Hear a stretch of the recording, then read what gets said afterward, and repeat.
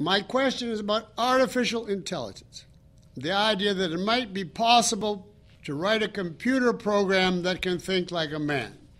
Do you see any philosophical reason why this must be impossible, or is it purely a technical question?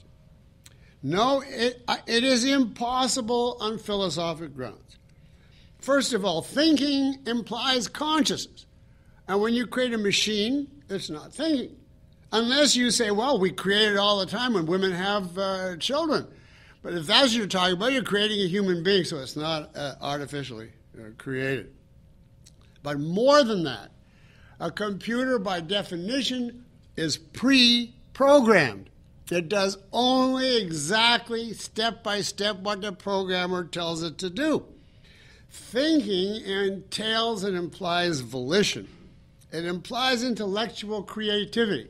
It implies looking for and then ultimately finding some new angle, some new integration, some strange way of looking at something, some new approach. All of that is, by definition, incompatible with, impossible to a computer, because all a computer can do is churn out exactly the steps of the programmer's thinking.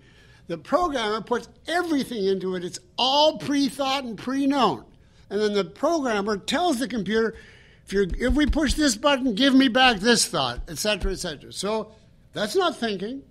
Now, if you don't know the program and you watch it play chess, you say, wow, what a brilliant computer. But if you're in computer programming, if it didn't do that, you'd be horrendous. You'd be amazed.